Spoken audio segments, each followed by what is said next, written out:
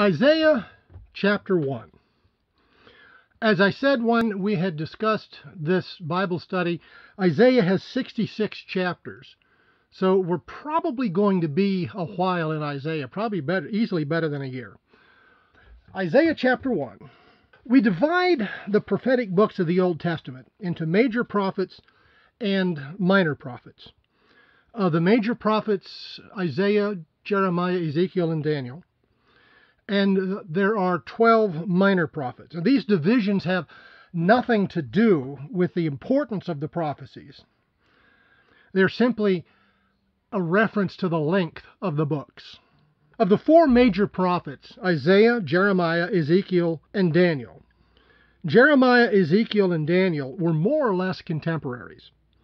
Jeremiah prophesied during the period leading up to the final destruction of Jerusalem and the temple by Nebuchadnezzar, while Daniel and Ezekiel were taken to Babylon during the first and second resettlements from Judah to Babylon. Isaiah is 2 or 3 generations before them. Isaiah chapter 1, verse 1. The vision concerning Judah and Jerusalem that Isaiah, son of Amoz, saw during the reigns of Uzziah, Jotham, Ahaz, and Hezekiah, kings of Judah. Isaiah's name means the Lord shall save. He lived from about 760 BC to about 680 BC. He was born during the reign of King Uzziah of Judah and lived into the reign of King Manasseh, probably being about 80 years old when he died. This places Isaiah about midway, a little bit beyond midway, between the time of King David and the Babylonian captivity. By verse 1, we know Isaiah was the son of Amoz, not to be confused with the prophet Amos. It is thought that Amoz, Isaiah's father, was the brother of King Amaziah of Judah, who was Uzziah's father. It is also believed that Amoz himself was a prophet. So it appears Isaiah was of the royal house of David and a cousin to these kings under whom he prophesied. While we do not know for certain, it is thought Isaiah was martyred by being sawn in two on the order of King Manasseh, who was Hezekiah's son. So Isaiah actually lived through the reign of 5 different kings. And of these 5 kings, 3 were considered righteous and did what was right in the eyes of the Lord: Uzziah, Jotham, and Hezekiah. Both Ahaz and Manasseh, not so much. The record of Isaiah's prophesying ended sometime during the reign of King Hezekiah. But I do not believe it is a stretch to conclude that it was Isaiah's opposition to Manasseh's sinful and idolatrous ways that eventually led to his martyrdom. Isaiah does not waste any time in putting forth his message. His first prophetic utterance begins with verse 2. Hear me, you heavens, listen, earth, for the Lord has spoken. I reared children and brought them up, but they have rebelled against me. The Lord God is about to hold court and pass judgment over his people Israel, specifically over, as Isaiah said in verse 1, Judah and Jerusalem.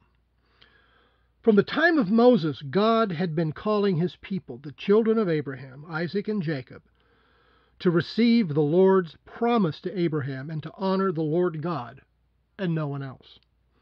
They received the law and became a covenant people under Moses. They demanded an earthly king to rule over them during the time of Samuel. The Lord anointed Saul from the tribe of Benjamin, but the kingship was stripped from Saul due to his disobedience. The Lord raised up David, son of Jesse. And due to David's devotion to his Lord, God promised David that one of his descendants would sit on Israel's throne for eternity. But when Solomon came to the throne, even though he started strong in the Lord, he was enticed away into idolatry and paganism. The Lord declared to Solomon that because of his falling away, the kingdom would be taken away from his descendants. but because of the Lord's promise to David, one of David's descendants would still sit on the throne in Jerusalem. Upon Solomon's death, the kingdom split. 10 tribes separated from Judah and Benjamin to form their own nation. There followed a succession of kings in both the northern and southern kingdoms. Of the northern kings, not one was righteous and walked in the ways of David in righteousness before the Lord. Of the southern kings, only about half followed after David in righteousness. Since the time of Solomon, there has been a steady decline among all the children of Israel, both in the northern and southern kingdoms. And as we see in these opening chapters of the book of Isaiah, God has had enough. And as we see in these opening verses of chapter 1, God is bringing an indictment against his people for their rebellion against him. And he is calling all of creation as witnesses against his people. Hear me, you heavens.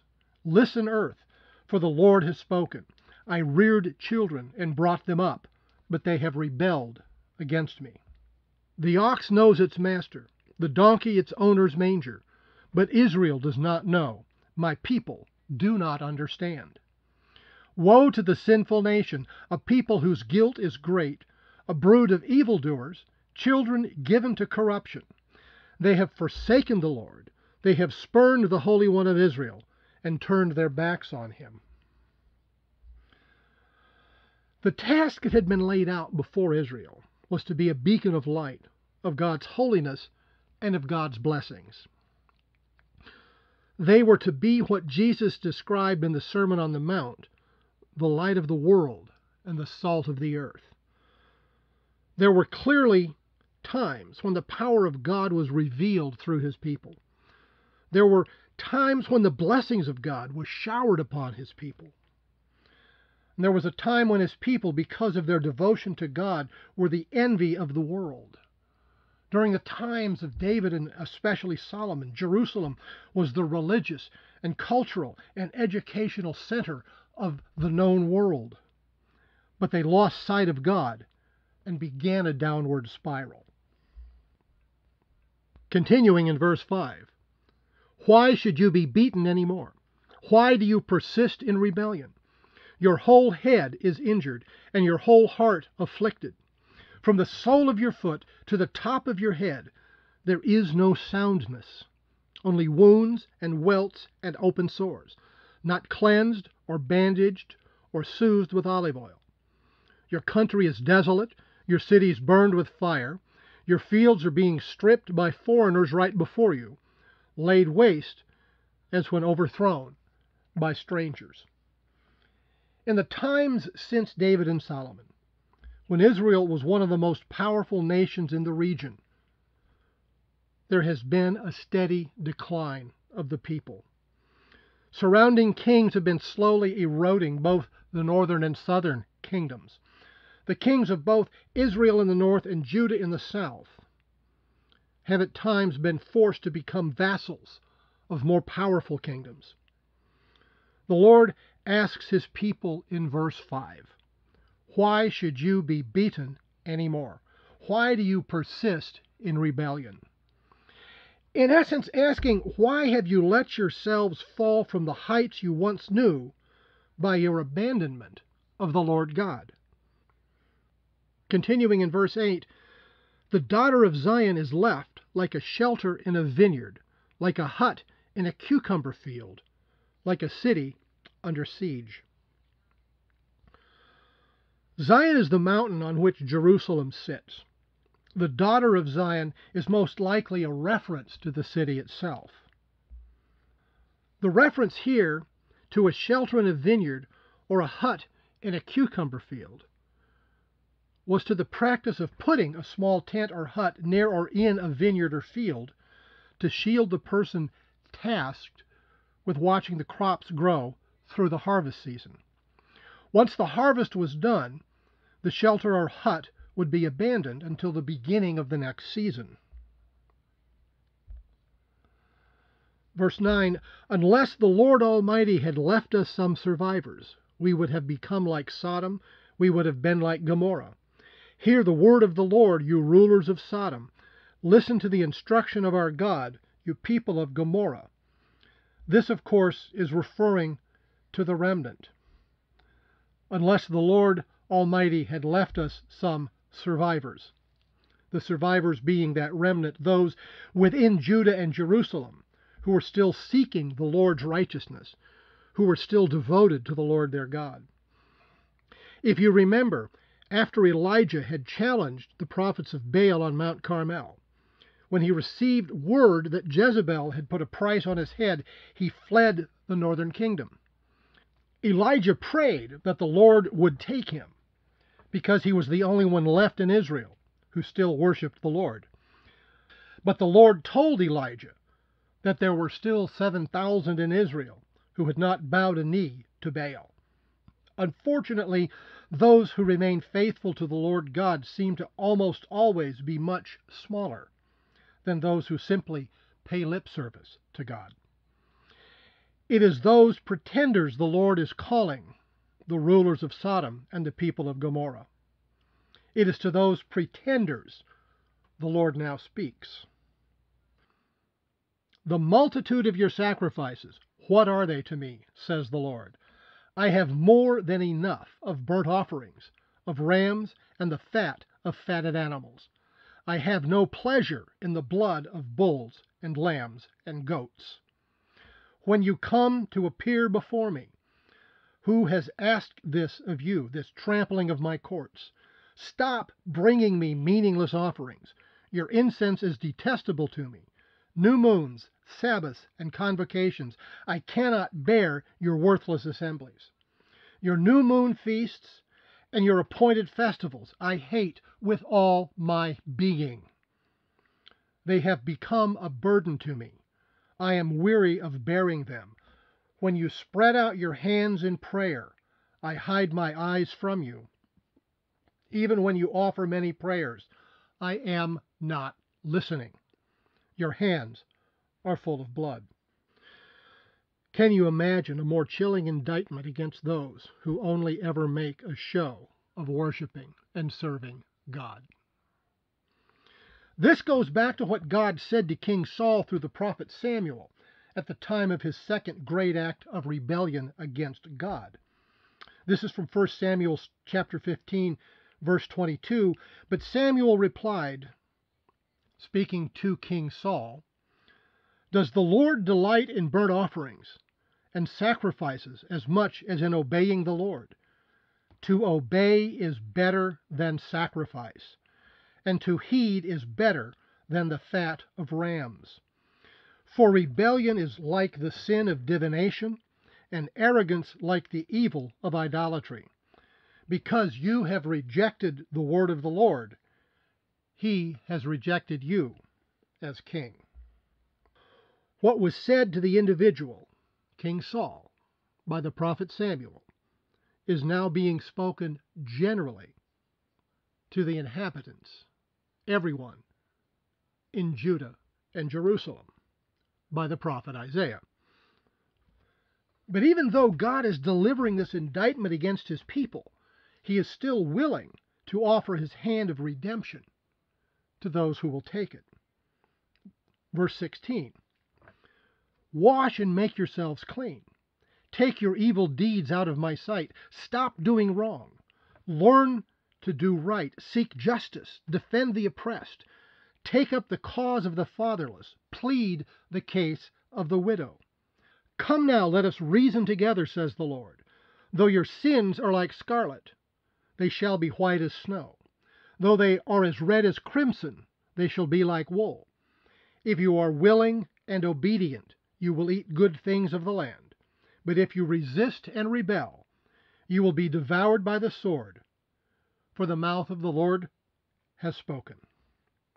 Even at their worst place of disobedience and rebellion against him, God is offering his path of redemption to any who will seek it. Verse 21, see how the faithful city has become a prostitute. She was once full of justice, righteousness used to dwell in her, but now murderers. Your silver has become dross. Your choice wine is diluted with water. Your rulers are rebels, partners with thieves. They all love bribes and chase after gifts. They do not defend the cause of the fatherless. The widow's case does not come before them. Therefore the Lord Almighty, the Mighty One of Israel declares, Ah, I will vent my wrath on my foes and avenge myself on my enemies. I will turn my hand against you. I will thoroughly purge away your dross and remove all your impurities. I will restore your leaders as in days of old, your rulers as at the beginning. Afterward you will be called the city of righteousness, the faithful city. Zion will be delivered with justice, her penitent ones with righteousness. But rebels and sinners will both be broken. Those who forsake the Lord will perish. You will be ashamed because of the sacred oaks in which you have delighted. You will be disgraced because of the gardens that you have chosen. You will be like an oak with fading leaves, like a garden without water. The mighty man will become tinder, and his work a spark. Both will burn together, with no one to quench the fire. Verse 21. See how the faithful city, that is Jerusalem, has become a prostitute. Jerusalem, during the time of David and Solomon, had been a city full of justice and righteousness. But in the 200 years since Solomon's time, or at least his descent into idolatry and paganism, the influence of worldliness had slowly replaced the godliness that had previously characterized Jerusalem. This is in part what Jesus was talking about when he warned his disciples to beware the leaven of the Pharisees. A little bit of error, a little bit of compromise, a little bit of worldliness that creeps in, if not excised, will eventually supplant the holiness, righteousness, and godliness that once characterized a people or even a city. The Lord says in verse 25, I will turn my hand against you. I will thoroughly purge away your dross and remove all your impurities. The Lord is promising that those who oppose him will be removed, and, verse 26, I will restore your leaders as in days of old, your rulers as at the beginning. Afterward you will be called the city of righteousness, the faithful city. The Lord promises that he will have a people who will honor him, starting with leaders who are devoted to him. But understand, God will not force righteousness on anyone, but rather he will lift up the righteous, those of the remnant who have remained faithful and devoted to the Lord God, and those who have seen their sins and repented of those sins and sought to walk after the Lord in righteousness. As the Lord spoke to those who would call themselves his people, then so he speaks to us today. Our worship, our service, our sacrifice, our offerings, all these are meaningless before God without our obedience. Truly, to obey is better than sacrifice. Any questions? Thank you. Into chapter 2 next week.